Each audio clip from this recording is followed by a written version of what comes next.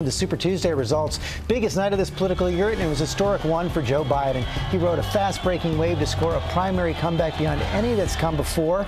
Former vice president put himself back on top of this race. Bernie Sanders is not far behind. Mary Bruce is tracking all the latest. Good morning, Mary. Good morning, George. Well, this was a huge upset that just days ago seemed impossible, with the party establishment coming together behind him and a wave of African-American support. This morning, Joe Biden is back. They don't call Super Tuesday for nothing. The night belonged to Joe Biden. To those who've been knocked down, counted out, left behind, this is your campaign. The former vice president with a massive comeback on the biggest night of the primary so far. And we're told, well, when he got to Super Tuesday, it'd be over. So I'm here to report, we are very much alive.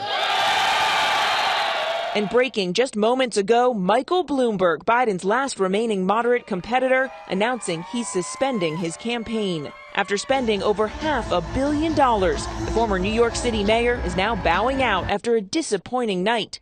In a statement, Bloomberg says he's backing Biden and will work to make him the next president. Biden capturing 9 of the 15 contests and gaining more than 300 delegates. Surprise wins in Massachusetts, Minnesota, and Texas, where strong support from black voters helped him edge out Vermont Senator Bernie Sanders and complete a sweep of the South. This morning, it's now a two-man race. Sanders making big gains in California, propelled by large portions of the Hispanic vote.